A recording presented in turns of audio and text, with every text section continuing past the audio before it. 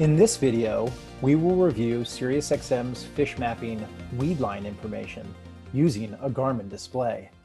Let's start by clicking on the fish mapping icon on the home screen.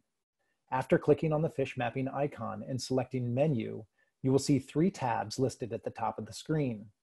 When the top tab is selected, the fish mapping menu is available.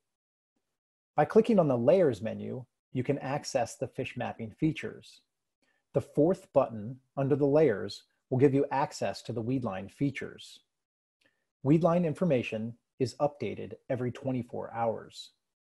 Select Weedlines and press Menu to view weedlines on the full screen.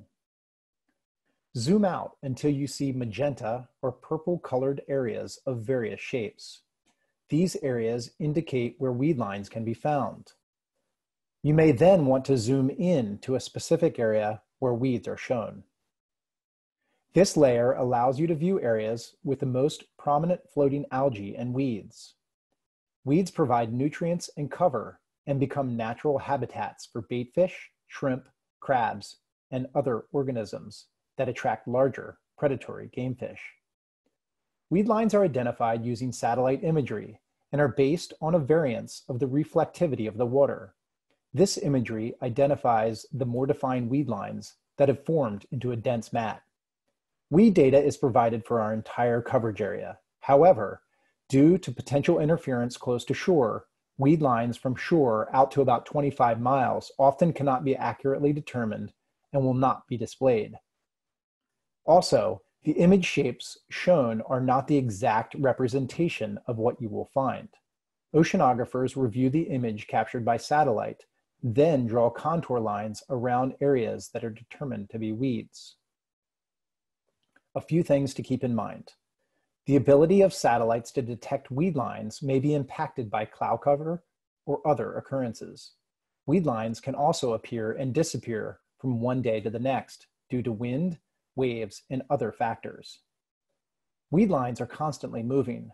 We recommend that you monitor current and wind information to better determine how the weeds may have moved since the time the data was recorded.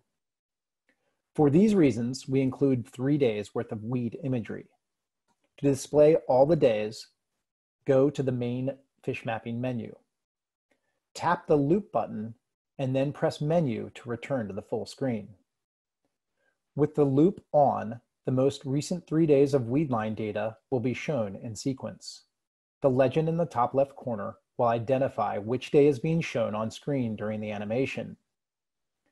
In addition to the day, notice how the shade of these weedlines transitions from light to darker, representing past to present weedline data. You can also click on any weedline area to get a time that this particular weedline was updated. For additional information and videos, please visit our fish mapping website at SiriusXM.com/fish mapping. For videos specific to your brand of display, visit our marine video library at SiriusXM.com/marine library.